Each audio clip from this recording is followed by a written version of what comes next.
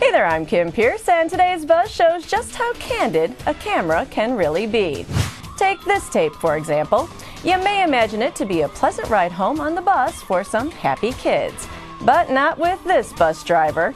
After one of the kids changed seats one too many times, the driver exclaimed, "One more time, I'm gonna knock you down." Then suddenly slammed on the brakes, sending the kids flying forward. Parents in the Ambridge, Pennsylvania school district were glad this was caught on tape, as it resulted in bus driver William McCartney getting 2 years probation and being prohibited from driving a bus. And even when you know you're on camera, you still could end up in trouble, which is what happened to reporter Lamor Shlomoff. New Year's Eve partiers got a little out of hand, jumping in front of her. Let me get in front of the camera here. Accessorizing her with a spiffy hat. So much. And then sharing a full moon with her viewing audience.